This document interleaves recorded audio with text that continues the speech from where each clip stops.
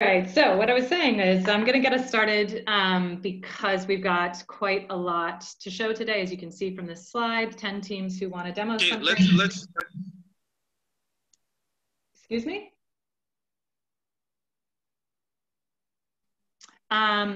So yeah, but before we get started with the demos, I did want to welcome, we have a couple of new team members. Esteban Sanchez has joined the Scanbit team, and Yelizaveta Koklova has joined the Spitfire team. So welcome to our new developers. And I'm also going to we're going to skip Jakob's usual slides on the release timeline. And that's partly because we have very limited time today, but also because, as some of you may have heard, the capacity planning team is recommending that the product council consider a 1-month extension to the honeysuckle release. So we still need the PC consideration and approval on that. But when we get their response, we will certainly share the new dates with the community. So the dates are a little bit up in the air at the moment. Exactly. So that's really all I'm going to say by way of introduction. And I'd like to just start the demos now. It looks like we've got Thunderjet here at the top of the list with Dennis. Are you there, Dennis? Sounds good. Yeah, quick start. And actually, maybe this works out for the best in the end. We have obviously been working on a ton of functionality, and this is a big chunk of work that we're focusing on in this particular sprint demo. So we did have a list of things. A few of those things we're having issues with in terms of bugs. So we've cut down our list of demo today. It's just going to be Alexi rather than 3 of us showing things, but it is kind of appropriate in that Alexi's going to demonstrate some functionality that really is focused around invoicing and finance. So managing finances in the finance app and processing invoices. The feature is, I think it's called shared allocation, but really focuses on expense classes. And a lot of work has gone into this in the last number of sprints. Also, the team's been working on a lot of, obviously, bug fixes and hot fixes and doing some incredible work. So I just wanted to hats off to Thunderjet for all the hard work that they've done. And I'll pass things on, and Alexi's going to go through the expense class functionality and talk a little bit about invoices as well. Some new things that happen with invoices. And hopefully you're ready to go. Yeah. Yep. Thank you, Dennis, for introduction. Oops. I hope you see my screen. Yep, we do. Okay. So here we have a couple stories. I'll start with expense classes. If you remember, we have implemented in finances such things as expense class. We have 2 predefined, and we can create a new one. So after that, we can go to finance app, and I created several funds. Let's check demo fund. Here we have current budget. And if we go here and edit, we have like a section with expense classes. We can assign expense classes to that budget. So let's add a new expense class. Here we can save the budget. So for now, if we go to budget details, it contains statistics by expense classes. So if we go, if we use that class, it will be like mentioned here. So let's use expense class in orders. I've created a demo order and the demo order line. So when we have price to distribute, we can distribute it among our demo funds. If fund has expense class, it will be predefined. So, but if it contains several, it will be free selection, but field is required. So let's distribute 50-50 between two funds. Second fund, we're not assigning any classes, so it's without that field. Let's save our purchase order line, and we can open that order.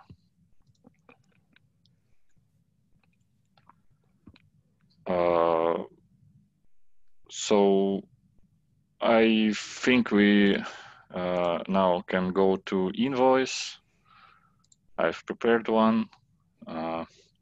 So in case we add the invoice line based on our purchase order line, it will be added. Will not make any adjustment. It will use fund distribution from purchase order line. So we can approve our invoice and actually pay it. So appropriate transactions are created. After that, we can go to the our fund and budget, and here we have our statistic. Since only half of purchase order line cost was distributed to demo fund 1, it's like mirrored here. So yeah, here's our expense classes thing. Regarding the second one feature, leads an invoice. So in case we create new invoice and somehow we will select the same, not the same, but purchase order line that already paid, as I have done before, just now. So we'll see some useful message. Here we have purchase order line that already paid, since I've created invoice and paid it. So when user will try to add the same purchase order line, he will see such message. It's small, but pretty useful. Here we have also a sign that it's paid, in case he will add several purchase order lines. Basically, that's it from my side. Thank you. Thank you, Alexei. Thanks, Dennis. Yes. So next up we have Firebird, and Steph's gonna do an intro. Hi there. Oh, hang on one second.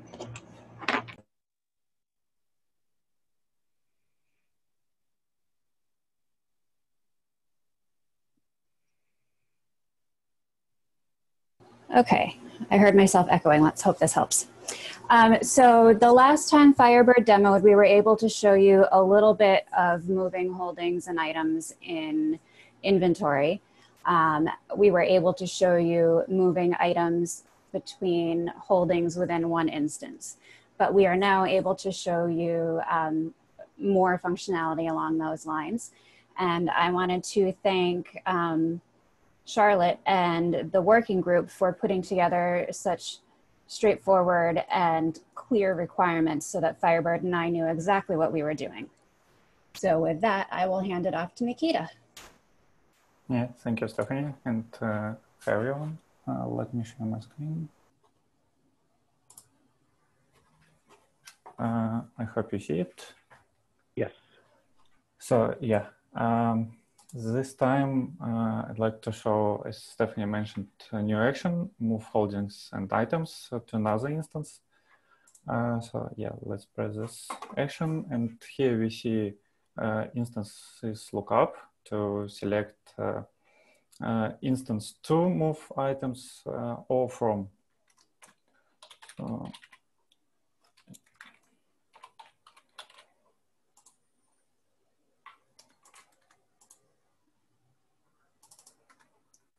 Doesn't matter here.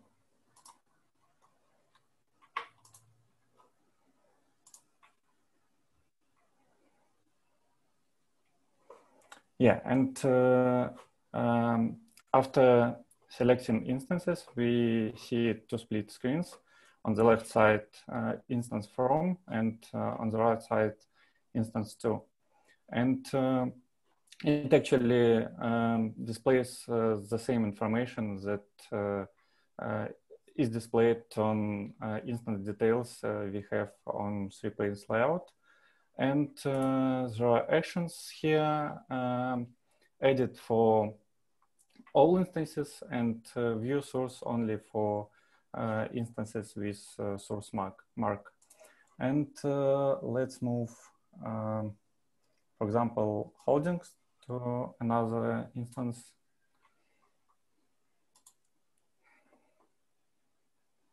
And yeah, it was successfully moved. And the same functionality that we demonstrated before with items when we move items between holdings. Additionally, we can move items and holdings vice versa from instance we selected to instance that was a source.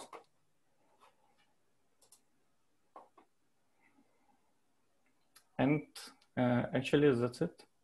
Thank you. Great, thank you. It's great progress. Okay, so Scanbit. This is exciting. Anne-Marie, you wanted to give an intro? Sure. So we're delighted to have our first demo today by the new development team that's working on MARCcat.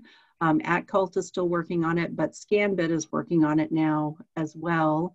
They're working on some general cleanup of the MARCcat app, as well as starting development for MARC authority records support. So Estito is going to give the first demo. And with that, Estito. Hi, everybody. I'm going to share the screen here. And now I'm going to speak about our work. We have been working in MARCcat, a module designed to facilitate the management of MARC records, including their creation, editing, viewing, and deletion, and also including the use of authority control records.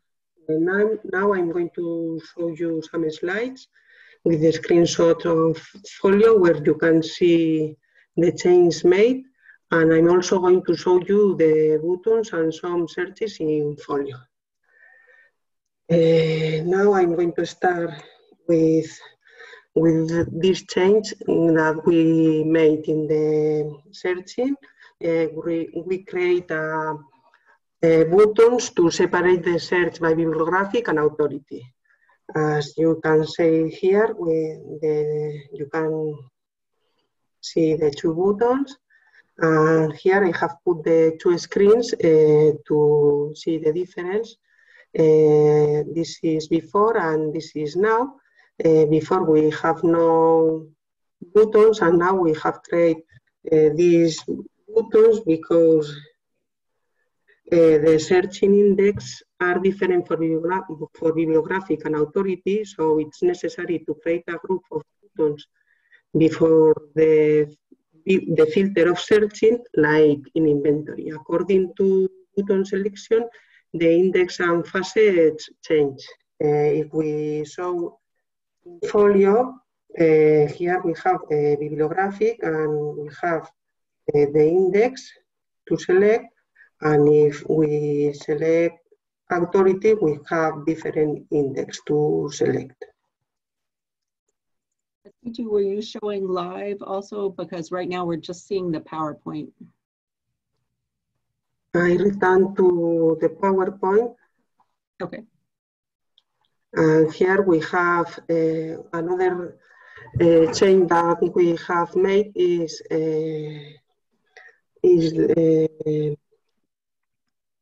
related with the look and feel, the design of Folio. We put save and cancel buttons in the cataloging worksheet, like in inventory. With this change, MARCcat should have the same look and feel than other Folio apps. Here in this, I can show. Are you showing my screen? Yes, now. We're just seeing If we, yes? We're just seeing the PowerPoint, not anything live that you might be doing. And you can say you only see the PowerPoint. Yes, correct. I don't know what is happening. Well, if we do a search and we edit the record to save change, before we make in the bibliographic record and we have to edit a screen. And to save the change, we have to click on the edit record. And now, with this change, we have a cancel and a button to save and close the change, like in inventory. If I share this screen, you only see the PowerPoint. Now you are seeing. Yeah, we're just seeing that PowerPoint, but that's okay. I think if you just go through your slides, and if everybody knows, if you go to Folio Snapshot or Folio Snapshot Load, okay, what you're seeing in PowerPoint is live there as well. Okay, sorry. So we put save and cancel buttons like in inventory, and now we are working to separate the search results. We have done 2 buttons to separate the search, and now the results have to appear separately also. Now, if we search by bibliographic, the result. Sorry. Yes. Now we are working to search that. Sorry, I mean to separate. We want to separate search result. If we search by bibliographic, the result page will show bibliographic, and if we search by authority, the result page will show as authority records. Now, as you can see in this slide, we send bibliographic records and authority records in the same page result. This is an authority record, and those are bibliographic records. And with this change, search bibliographic retrieves bibliographic records, like in this slide. And if we search by authority, we retrieve authority records, like in this slide, and in this that we can say the more files of the record. So that was all what we want to show you.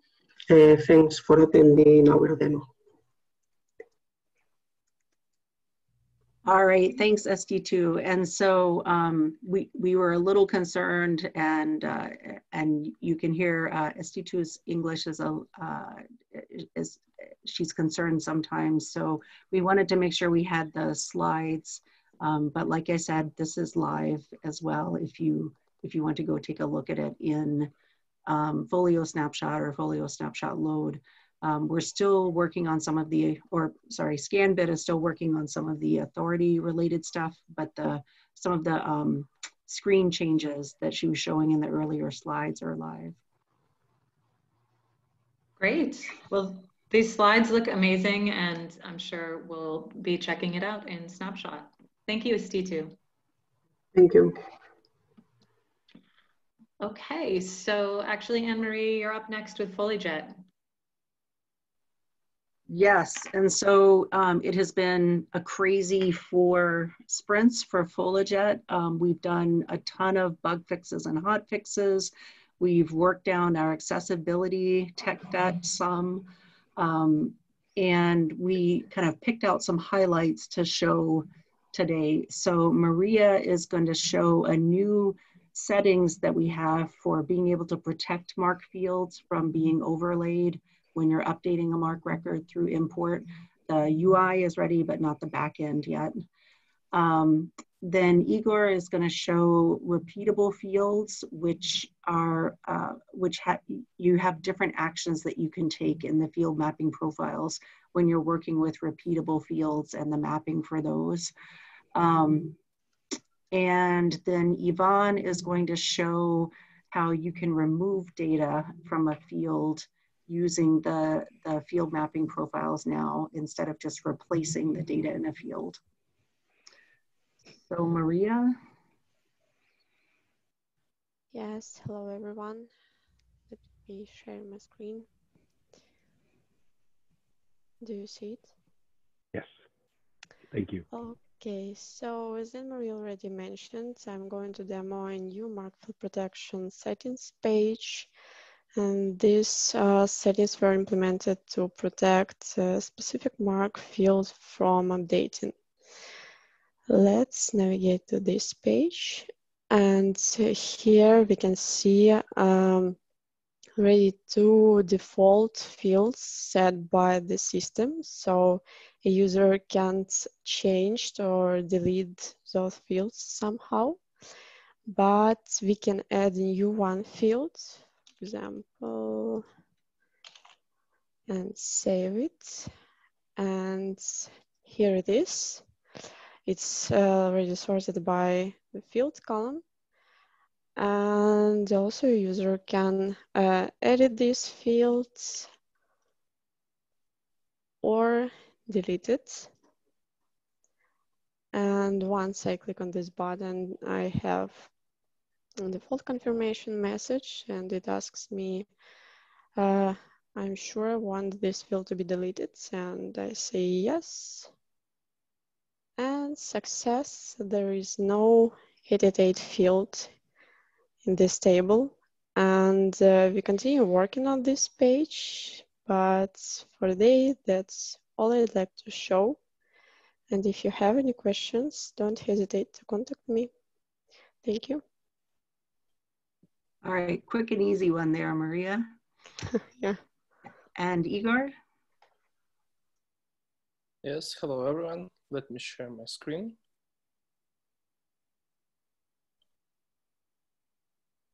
Oh, sorry.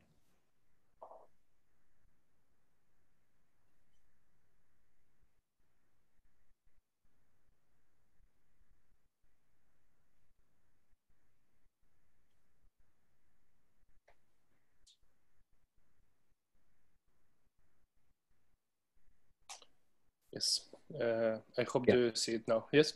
Yeah. Okay, I'm sorry. Just some issues with my computer and sharing the Zoom screen. So for today's demo, I'm gonna show you the 4 different actions which you can apply when you work with mapping profiles repeatable fields. And I've already set up different actions and different mapping profiles. So as you can see, the first one is add nodes, and I will show you this on updating holdings nodes, for example. So as you can see for this profile, I've already created 4 different nodes, which should be added to some MARC field. And also for find and remove, I also create these nodes, different nodes which should be removed, and action which will be applied is find and remove. Also for delete existing and add new nodes, we have here action delete all existing and add this, and we will delete all existing nodes and add this new node here. And for delete all nodes, as you already expected, we'll have just delete all existing values for this node. So also I've already set up appropriate action profiles for these 4 actions and match profile, and we will match in here with electronic access URI. So, and for incoming records is field 8556 and in indicator 4, indicator 2, and subfield U. So also here exists already these 4 different job profiles, and let's just try to do the data import and see how it works. So I've already created this mark, so this mark field. So I will just edit for the first time and apply this add nodes to existing profile, and then I run job. So let's just wait a little bit when it's, yes, it's applied. Then I'm going to inventory, and here we should find, oops, I'm sorry.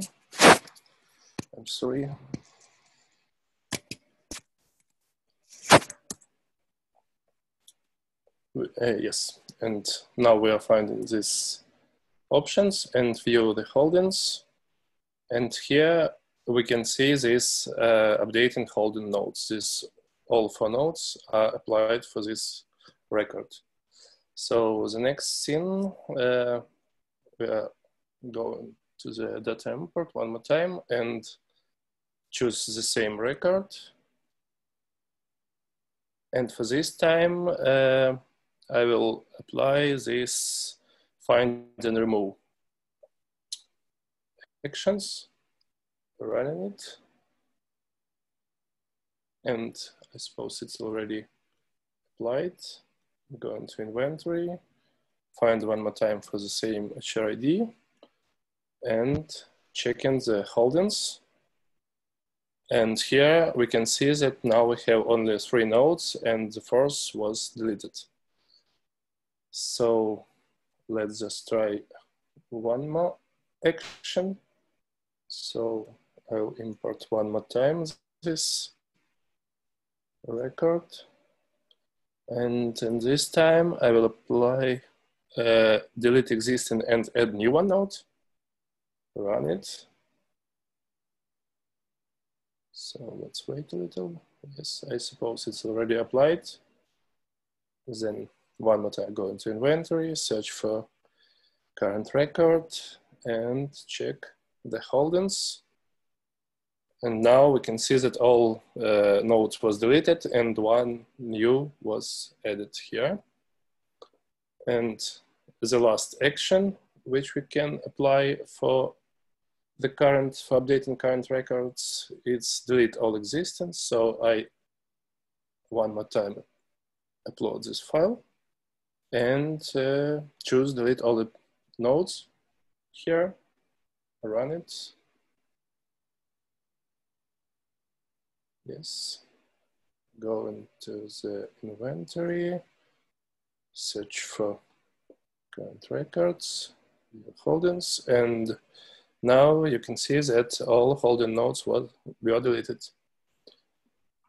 And I suppose that's it for current story. And also one more thing I want to mention, that during our last development, we are also updating the behavior of ForSpan for mapping profiles screen, and now it's shows up in the full screen mode. So for action profiles, it remains the same, but for mapping profiles, for more convenient, we are making it on the full screen view. So I suppose that's it from my side. Thank you. If you have any question, just ask me. Yay, Igor, that looked great. And also a shout out to Kate Senchenko. Igor was using the match on the URI in the electronic access field of the holdings record. And so there's been a lot of bugs around that, and Kate's been working really hard to get rid of those. Yeah, so it's here. All right, and last is Yvonne. Yeah, hello everyone. Let me share my screen. So, can you see my screen? Yes. Yes. Cool. So for today's demo, let me show you two cool new features, which was implemented during science last period. So as Anne-Marie mentioned before, one of them related to new way how we can remove existing value from some of the field from the mapping profile settings. And during showing this case, I'll try to show you second feature, which related to new match options for item holding and instances entities as well. So first of all, let's navigate to inventory and search for the existing instance which contain an item. Yeah, let's looking through this item, and I want to pay your attention that this item have value for the few fields, but let's looking through temporary long time field and location temporary field. So also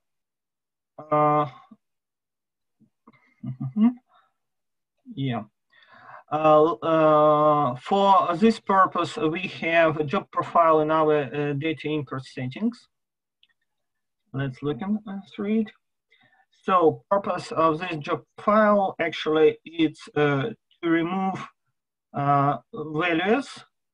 Actually, two fields which I mentioned before. For existing records which match, let's see it. So we match incoming mark bibliographic records with existing item records. And for incoming records, we're looking through the 901 field with subfield A value. And for existing item, this is a new implemented feature. Currently, we can match by UUID. As I mentioned before, this feature implemented for item holding and instance entities as well, but let's stay with item. So this job profile for matched existing records has an action which should update existing item with following mapping profile. And this mapping profile includes our new way how we can to remove existing value. Is this remove value. I want to pay your attention to syntax. So this value has 3 hash symbols on the start of the value and in the end, and just like today option for date picker fields. So with this job profile, we will try to remove a temporary long type field and allocation temporary field from existing item. For this purpose, we will upload our demo mark field, which actually include UUID of those item in mention field 901 and subfield A. So for this uploading file, we will use our job profile, run it.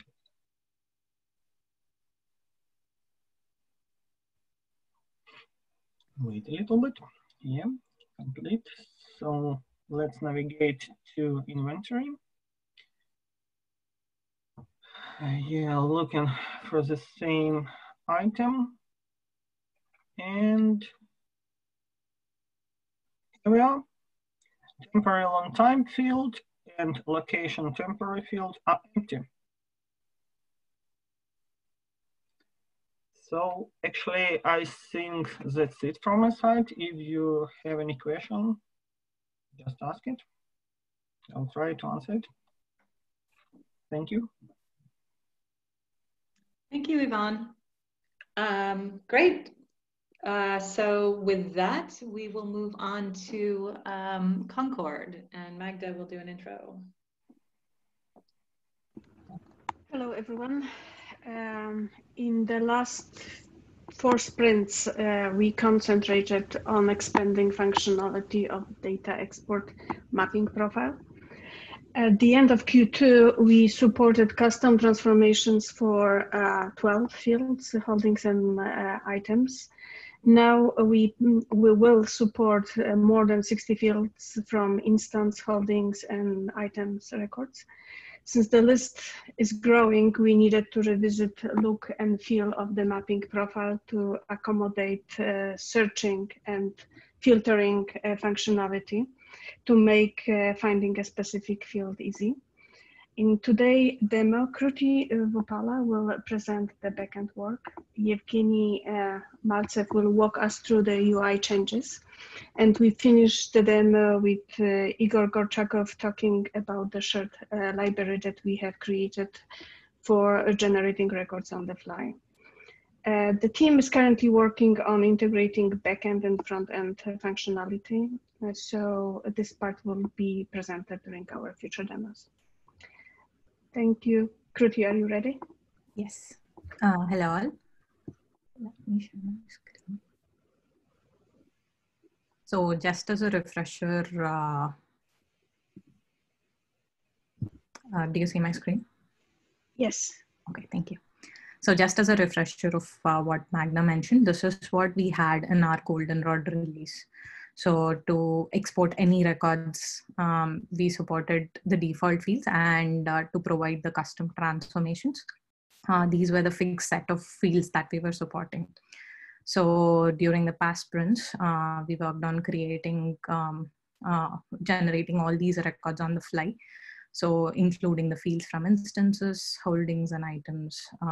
Like for example, in the previous demo, we've seen the holding node types and item node types. So for example, if we wanted to export the specific item node type, which is of action node, into a different field, and if it's a staff only field, if you want to move it to a different field. So to support all types of fields, this API will be helpful, and we're still in the process of integrating with the UI. So that's the reason you're just seeing the back end of it for now. The other part is all these fields are generated on the fly. So if there are any new identifiers added or any other new reference data added, it will be included immediately in the fields. And right now, based on the number of reference data that is present in the reference environments, the total number of fields that we support is close to 200.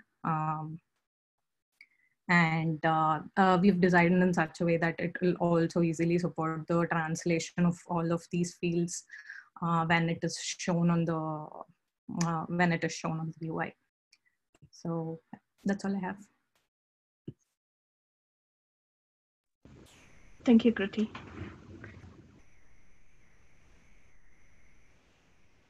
Yevgeny? Yeah, I will share my screen.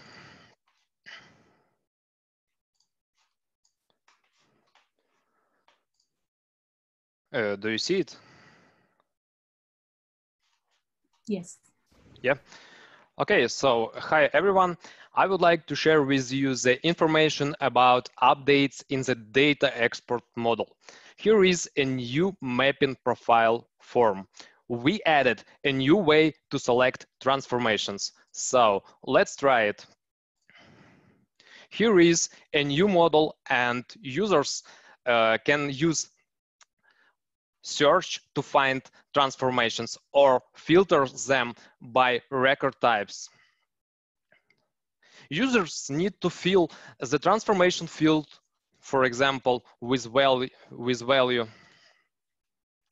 or left is as empty, and check checkboxes to select the items. Even if user selected items and used filters to search for another one, and our previous selection is not displayed anymore, users shouldn't worry about it. We remember their choice and display a special message about the previous selection.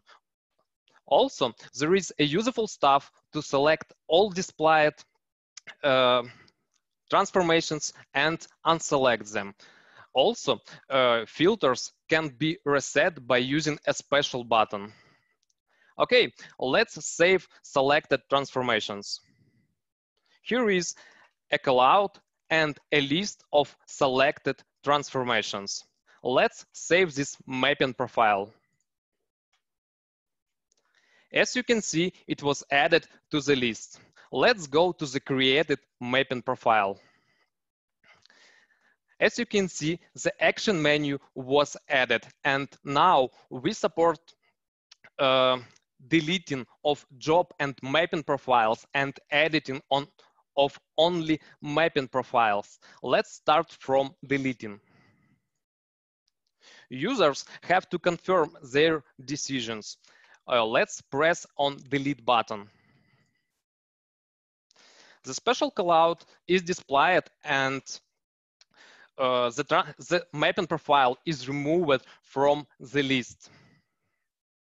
If, for example, the transformation can be removed because of network issue, the special error callout will display it. Also, it should be mentioned that the default mapping profiles and mapping profiles that are used in job profiles can't be removed, and delete options will be disabled. I showed you how to remove mapping profiles, and you can play with job profiles on our environments. And keep in mind, we can't delete the default job profile and the job profiles that are used in job executions. As I mentioned before, we added editing of mapping profiles. Sorry, this is default profile. Let's go to the custom. So it should be mentioned, now we support editing of summary section, but the transformation section will be added soon. And keep in mind, you can't edit the default profiles. So this is all for today, but the development is in progress, and we will show you even more cool features the next time.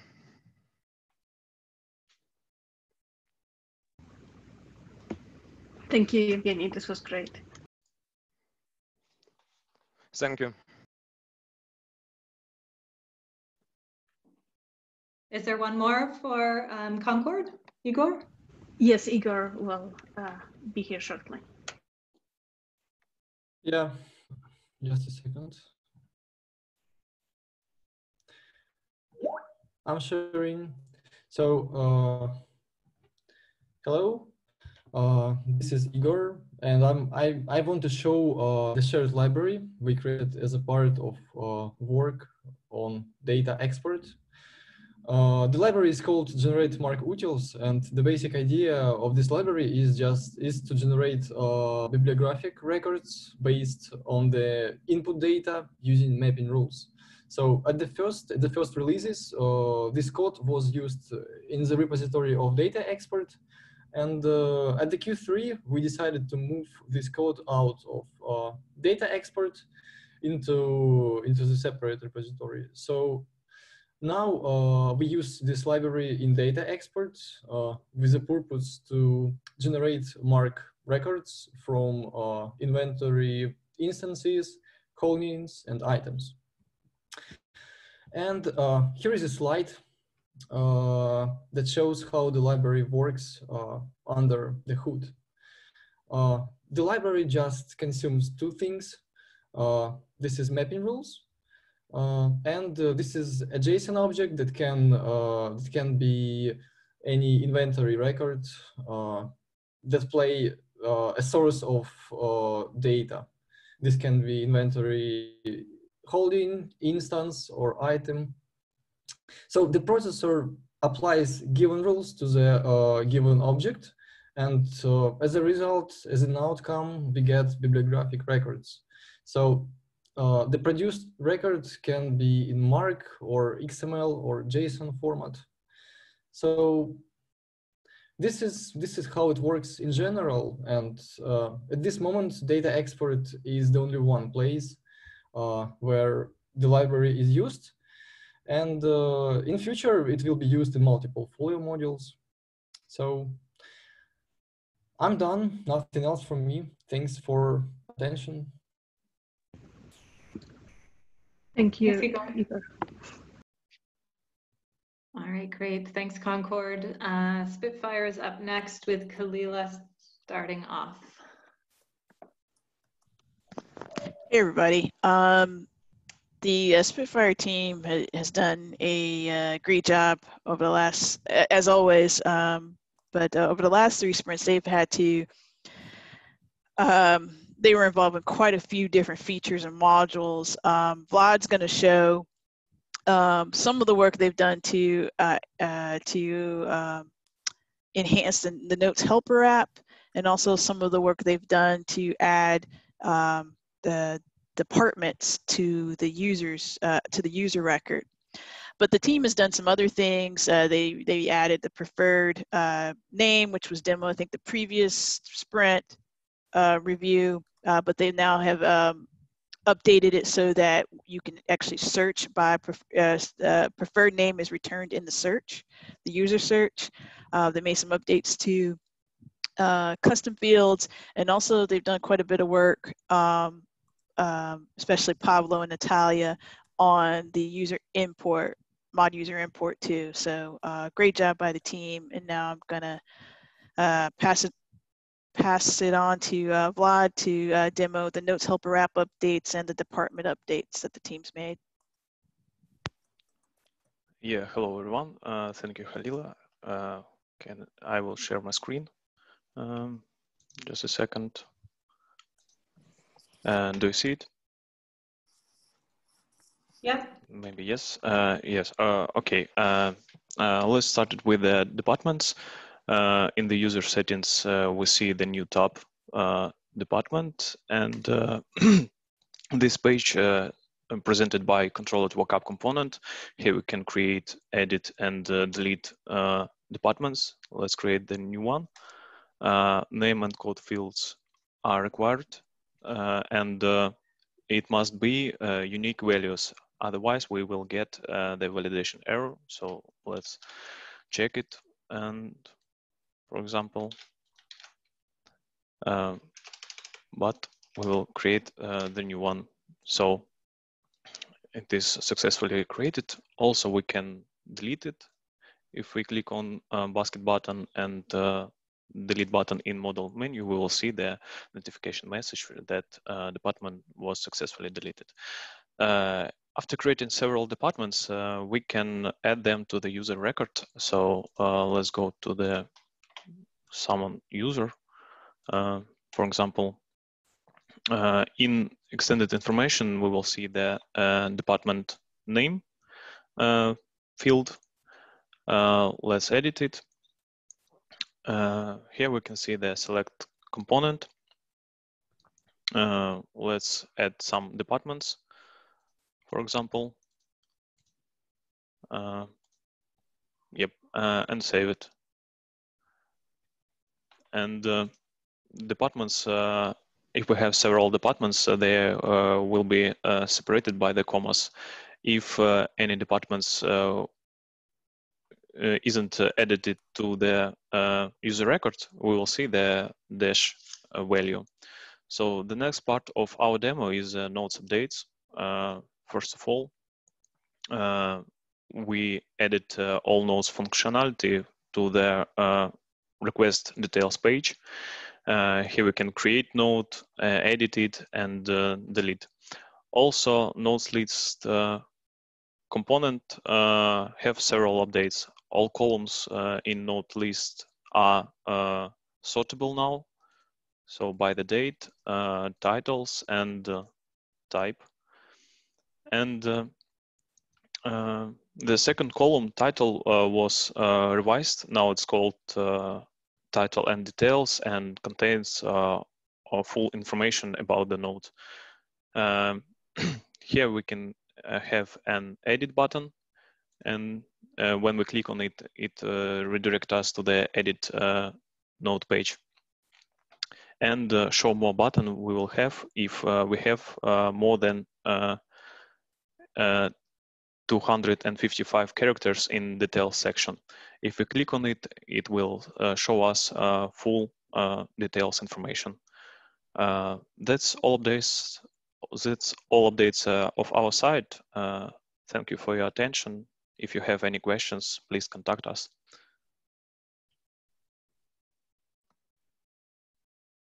Thank you. This looks great. I know that people have been waiting for some of these features for a long time, so it's great to see them in. And we have up next Vega with Darcy. Hello.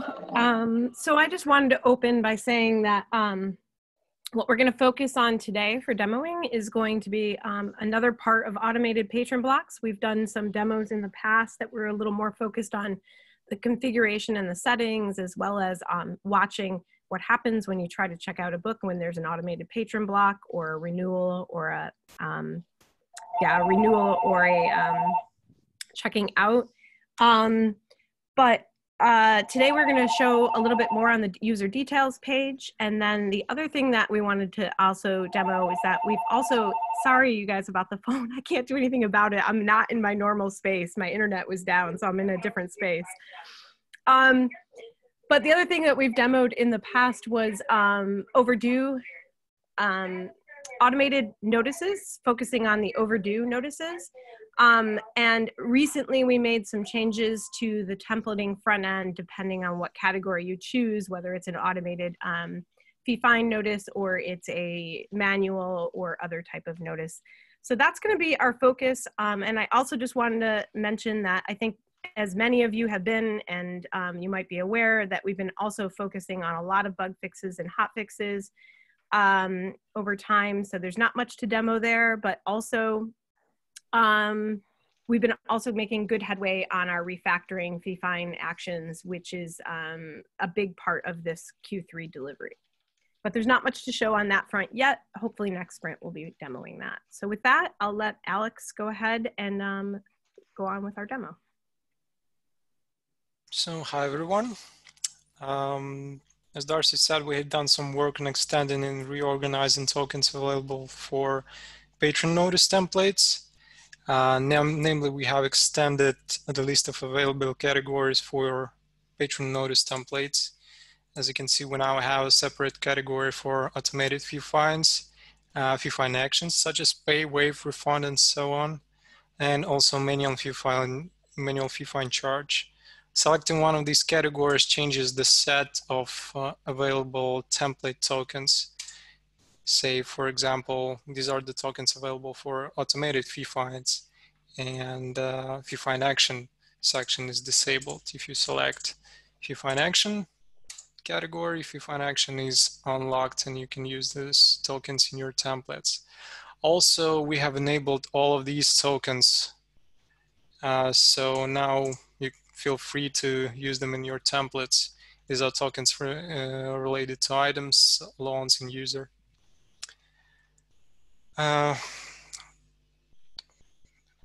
So let's see them in action.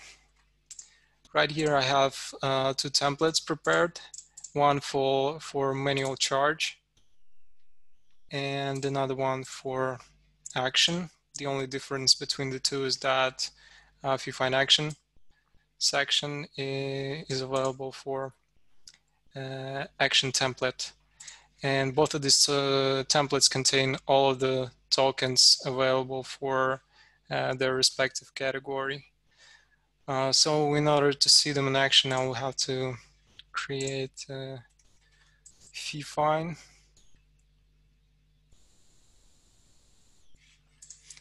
So let's create one.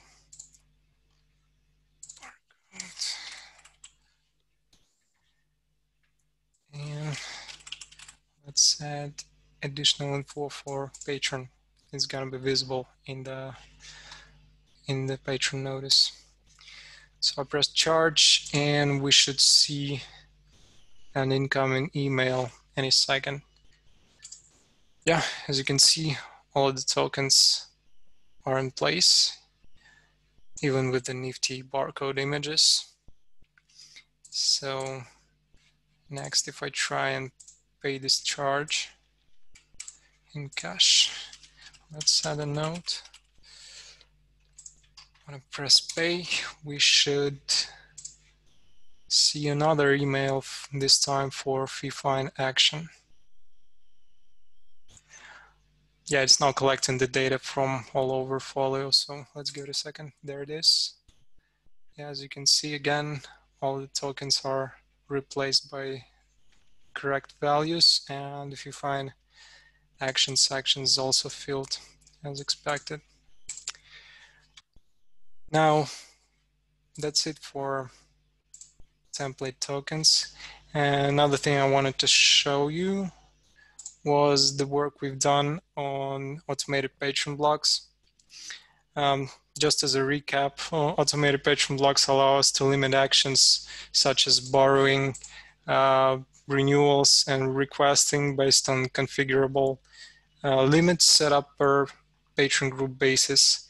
And limits allow the user to set a specific limit values for each patron group. Now we have finished the implementation for all 6 conditions, each of which allows tenant to configure which actions should be blocked when a certain limit is reached. And the combination of 2, condition and limit, gives us a reasonably fine-grained control of automated action blocks. So let's try and see how it works in action. Say we want to set up blocks for borrowing and renewals for cases when maximum outstanding fee fine balance is exceeded. We should set up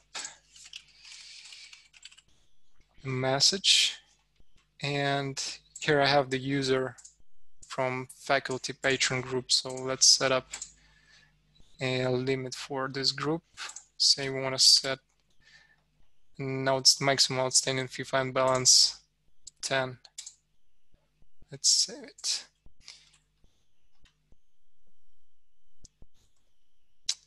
As you can see right now, this patron doesn't have any blocks. Well, they should change when I try and create a fine for this user.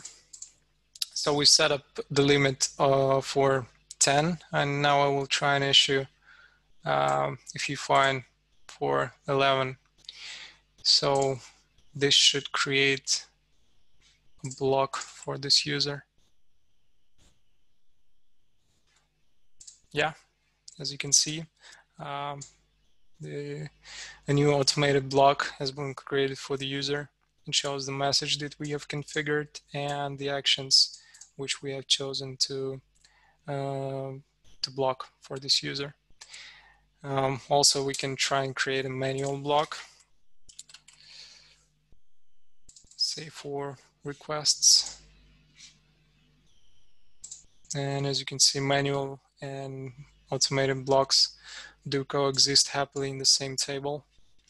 And now if I try and remove this fee fine by, say, paying it with cash, the block should be gone. Yeah, as you can see, we only have a manual block left on the user details page. Yeah, and the other blocks, they work in a similar fashion with their own respective nuances, but pretty much everything should be fairly intuitive for the user. And that's probably all I wanted to show you today. If you have any questions, you know where to find me. Thank you. And I just wanted to follow up with a quick thanks to Alex. This has been a lot of work. As you can see, there's a lot of bits and pieces to automated patron blocks, so it's been a very complex feature. And I think today's demo just showed a little more holistic and comprehensive view of it. In the past, we were only able to show little bits and pieces. It looks great, guys. That looks really good. Okay, so next up is core functional. Bogdan and Sergey are going to show some of the new age to lost functionality the team has been working on, plus the ability to create inventory records through FastAdd and some other high priority inventory enhancements. And I should also mention that the team has been doing a lot of work for actually quite a while. A significant percentage of our development goes towards bug fixing. So since our last demo, we've fixed another 47 bugs. Go team. All right, Bogdan, it's over to you. Yeah, hello guys. Let me share my screen.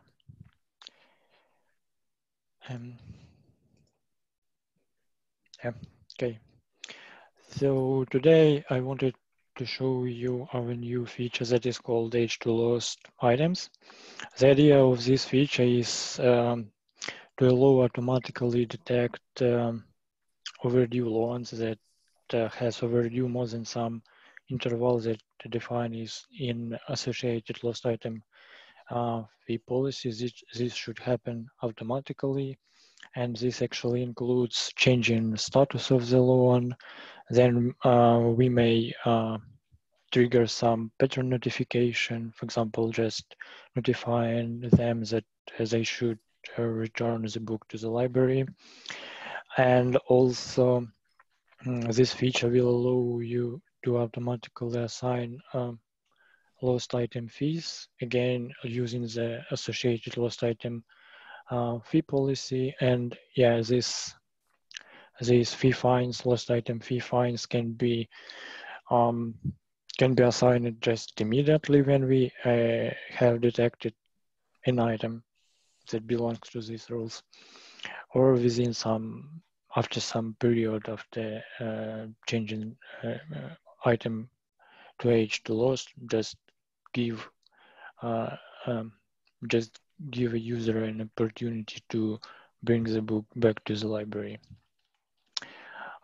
This feature actually implemented as a scheduled API job. This job is triggered every 30 minutes. And so just I have an item that is already age to lost. So as you can see, I have used 1 hour loan policy. This basically means that the loan will be overdue in 1 hour after checkout. So at 5:08 a.m. And yeah, it should be age to lost after 1 minute after overdue. So this is actually configured in lost item policy. Let me show where it is. So yeah, here we have items age to lost after overdue property, and it is configured to 1 minute. Let's go back to the loan. Yeah, so as you can see, it was age to lost, and the corresponding loan action has been created, and also the item itself has age to lost status. Okay, so, and another just small feature related to age to lost items, it is about checkout. So we are not allowing checkout for such items. So when I now try to check out age to lost item, it should be rejected. Yeah. So here is a message that's saying that such items cannot be checked out. Okay, that's actually it about this feature. Any questions? maybe. Thanks, Bogdan. Thanks. Sergey, are you ready? Yeah, of course. Thank you, Kate. I'm gonna share my screen. Can you see it? Yes, we can. Okay, great. At first, I'm gonna show you some improvements in the inventory application. First of them are about the display in two elements.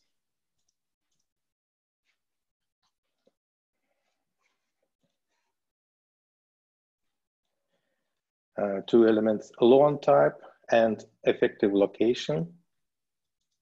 In the item list of the instance record, and like the rest of the elements, these two are also sortable, as you can notice. To demo the next improvement, we have to go to the holding record page. Let it be here. And in the holding details, you can notice that it was added the ability to distinguish holdings statement nodes as public and staff. The existing data element node has been relabeled as public node, and it was added a new one marked as staff node. The next thing I'd like to present is ability to filter instance records by source option. You can see here in search and filter pane, source option. This works in predictable and understandable way. If we select FOLIO option, we get the records with FOLIO format source. If we select MARC option, we get the records with source MARC for format. If we select both options, we will get the records with either FOLIO or MARC source format. Let's reset it.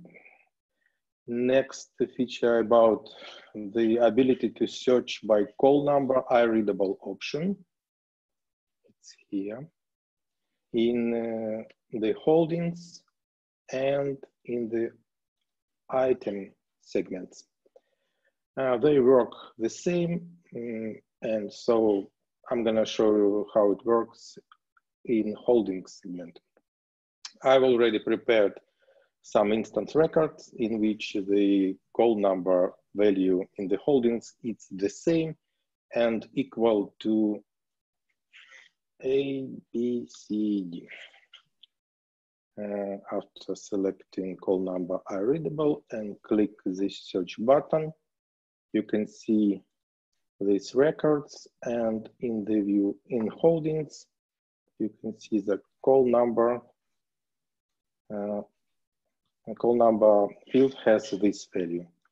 And in the second record, you can see this value in call number prefix element. And I'd like to say that this call number, unlike call number normalized here, this option, call number iReadable, works differently. And for example, if I add just a space after entered value and click the search, we will not get the same result, but the call number normalized handle this. This is because iReadable, I'm gonna return to the correct value.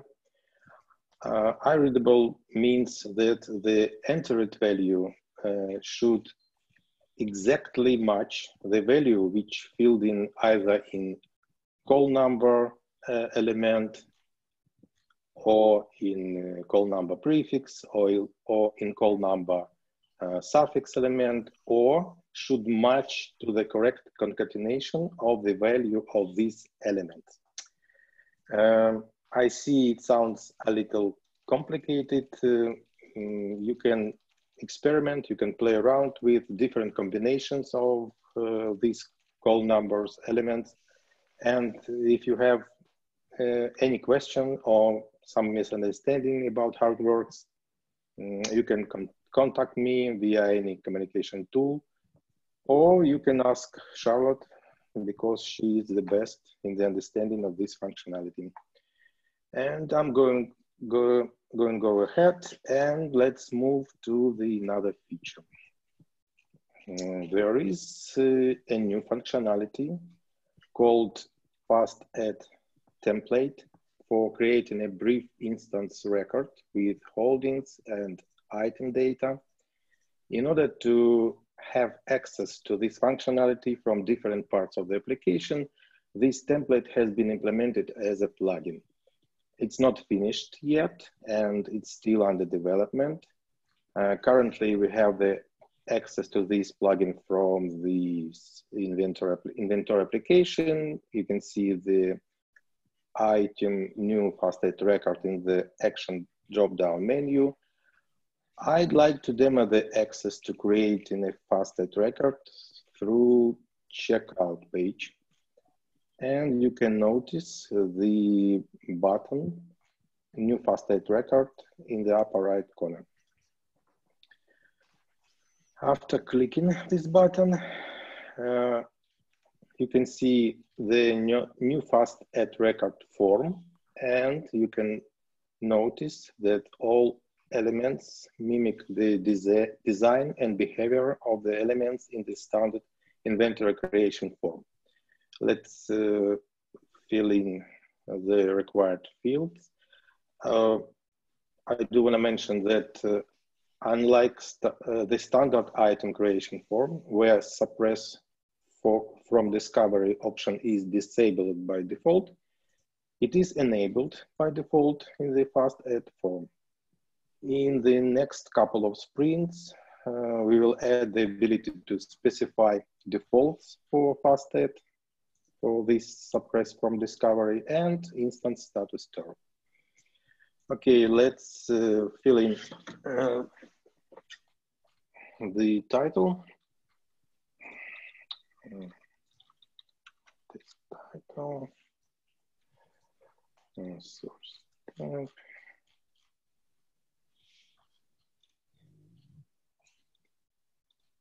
material type, and try to save.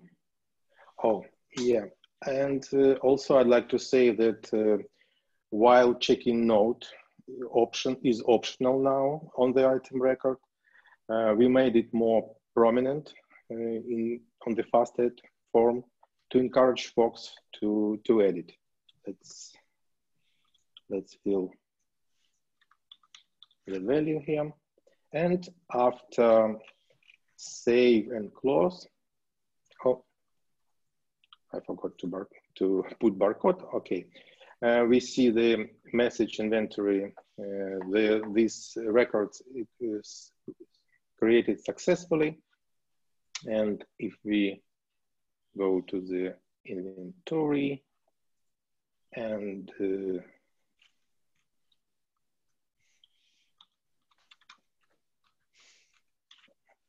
try to find, yes. Here you are.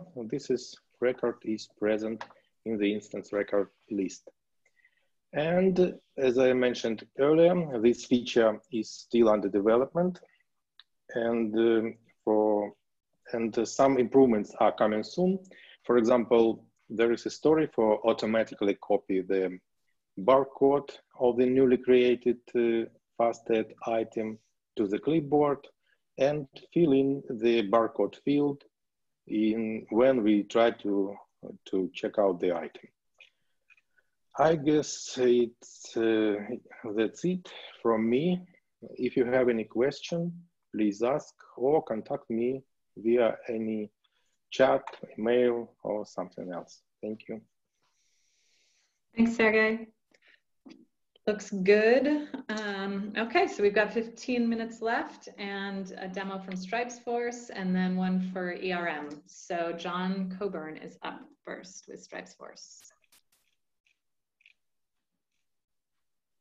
All right, thanks, Kate. Let me share my screen real quick. So today, quickly, I'm going to talk about some visual updates that we've done recently for the date picker component.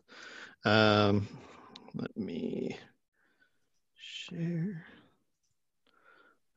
Okay. So the chat. All right, can you guys see my screen? Yes. Right now, I'm looking at the edit page within UI users, just to get there really quick, and it has a handful of date pickers on the screen. So the control has changed slightly from where it was before, where the calendar automatically would pop open when you focus the component. Now it's a controlled click of the calendar component that's going to bring it up. So it'll be a little less intrusive, you know, whenever you're trying to tab through fields, trying to get through with a keyboard. Updates to the component have included an accessibility overhaul. So right now, you know, we're looking at an experience for screen readers that's truly ideal, and bringing even better keyboard control to the component, you know, as a result. So the most obvious updates that we'll see here, both for users of assisted technology and for mouse users, sighted users, is we've added controls for the month and the year at the top of the component. So you can see now you have a drop down where you can quickly move the date, you know, a number of months without having to click and arrow, you know, through multiple options. Although if you still prefer to do that, you can. So grabbing a day, clicking a day, you know, sends you right back to the field. We still retain features like being able to just clear the date out, going in, grabbing a new one, you know, of course, changing our year, you know, for example, all that good stuff's still there. You know, similar internationalization capabilities, although things have changed a bit in that implementation as well.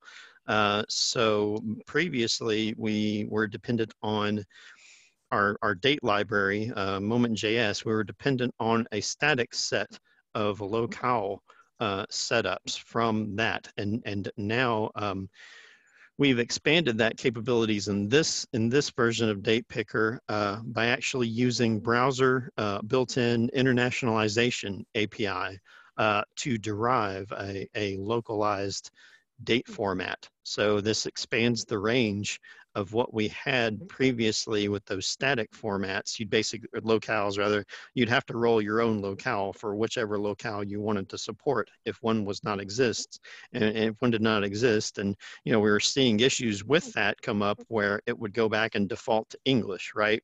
But you know, that's certainly not ideal. So that's a place where we've shored things up. Developer experience of this component has improved as well, because we used to have to give the component a sort of manual reset by applying like a key property. Developers on the call will know what I'm saying because they've run into this issue with the old date picker, but now it works just as expected, as you'd expect any React control component to work. You give it a value, you use it to set, you set a change handler, it sends you out a value with the change handler, that cycles back around to the component. So that circle is complete. And this means we'll be able to start using this date picker in places where we haven't been before, like date range filters, etc. You know, that in the past maybe have had to use text fields rather, due to this date picker component not working correctly. So that's just a quick presentation, quick run through of this stuff. I know we're a little short on time, so where our ears are open for feedback about this. My ears definitely are open for bug fixes that bugs you might run into with this, as well as any more feedback for continuing to improve this component and any of the Stripes components. Thanks, everybody. Thanks, John. All right. And it's over to you, Owen, with the ERM demo. If you're still on. Ah, good. Yeah, hopefully you can see Folio up there now. Yep. Okay, so in ERM, we've been working on a new UI app, which is ERM Comparisons. This it's only the UI that's new here. The backend is still mod agreements. So this is, I think, the third UI app that uses mod agreements in the backend. So when we're looking at resources that are purchased electronically, we can have, one of the things about it is that you often buy a group of resources, and what's actually in that group or package, as we call it, can change over time. So the Comparisons app allows users to compare the content of groups of e-resources, either because they want to compare them, say, to know how these overlap or don't overlap in terms of the content, so that might inform purchase decisions, or to see how something has changed over time, so they can see what's been added, what's been removed over a period of time. So to show this, here I have an example of a package of e-resources, and the access start date tells us the date on which a title was added to this package. So this one was added in 2014, and the second line here was added in 2020. So if I now go to a comparison, I can do a new comparison which compares that package to itself on a different date. So if I select to compare that package on, say, today, today's date, and I compare it to that package using the new date picker, why not? Let's compare that to a year ago. Then when I save, do that. Let me get back to you. Okay, there you go. Right. So if I save that, what that does is it runs that comparison offline. So, and when that report is finished, I get back to this screen where I can view the comparison report. That button doesn't become active until the comparison report is run. What I'm generating here is a JSON document which compares at this point in time, that does that comparison. So once I've run a comparison report, that's a report that's static. It doesn't update as we go on. I'd have to rerun a comparison if I wanted to compare the same thing in the future. And if I view that comparison report, then I can see an output. So behind this is a JSON document, but it's being rendered into the screen. I can see that this title and how it's available to me, and if it has a coverage. So for journals, this is especially relevant that I have access to a particular period of publication for this. And I can see that's in both packages, sorry, the package on both dates. If I look at the second line, I can see that the history of David to Copperfield is in the package if I look at it as the package was on the today, but was not in the package if I look at it a year ago. So I can see stuff as being added to this package.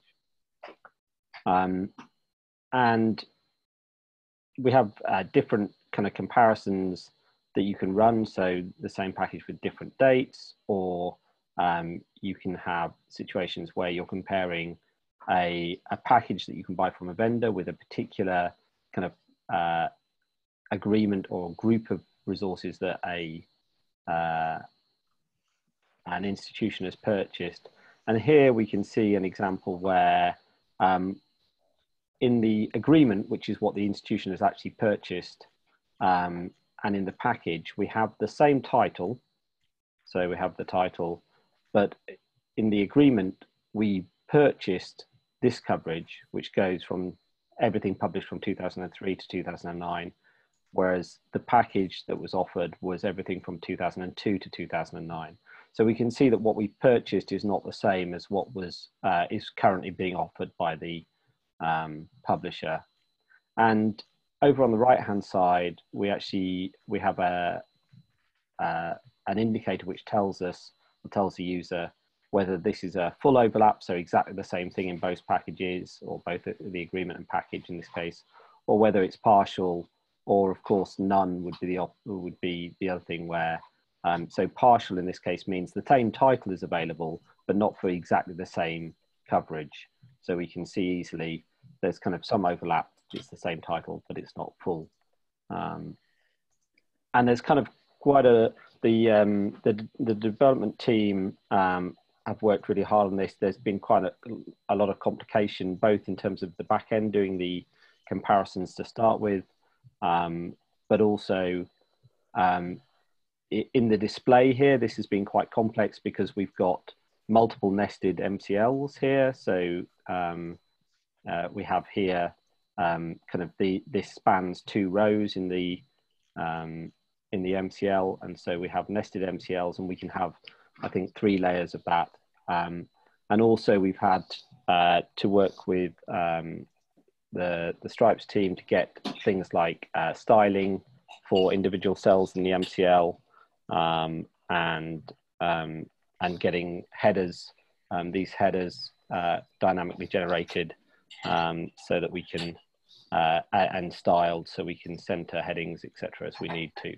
So it's been a lot of work from not just our team, but other teams as well. Final thing, where it's a very large comparison report, it can actually take quite a while for the display to generate. It's not the downloading of the data from the back end that happens usually quite quickly, even for a large report, but actually generating that into the MCL for display. And what Aditya particularly worked on this to have a situation where we can render the first 100 items from that. We can't paginate it because it's a single JSON document we're getting back from the back end. But we've done some pagination in the front end to just render 100 rows and then offer the option to load the rest of the report if the user wants to, or they could just export that, which is a lot quicker because they just get the JSON directly. If they want to export the JSON, they can do that as you'd expect from the actions menu. So that is a very quick run through. Apologies for keeping that very quick, but I know we're short on time, of the comparisons application. Thank you, Owen. That looks like a great new feature. And thank you also, Owen and everybody else, for keeping your demos efficient and quick so we could get it all done. I'm sort of amazed that we got through it all just in time. So thanks, everybody. I appreciate it. Of course, we'll be sharing the recording up on YouTube as usual. So thanks all. I wish you a wonderful rest of your day or night.